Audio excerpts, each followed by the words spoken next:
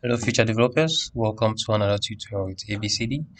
Anybody can develop. Okay, so today I'm going to show you another tool that I just discovered, which is Waves. Okay, how to add Waves to your UI, your Figma projects. Okay, so that's it. Let's get started.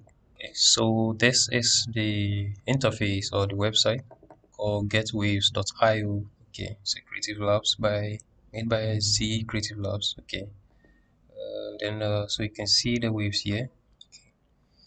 So let's say you want waves so you can see what is happening here. You can click here to flip it. Okay, so you can see you flipped it. And also click on this to change it into like geometry, like box.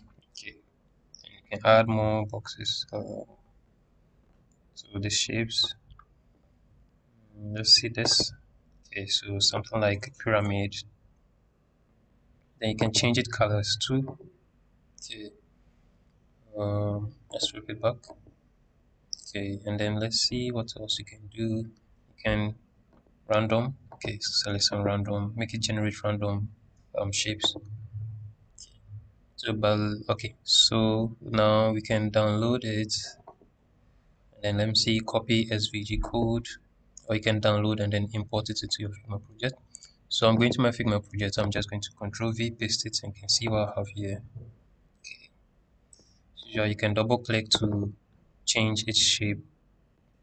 Okay, we can leave it that way. Let me see. So let's preview it. Okay, I'm going to preview it. So there's something interesting that you can work with. Okay, so get waves dots IO. Okay, so thank you. See you in the next lesson.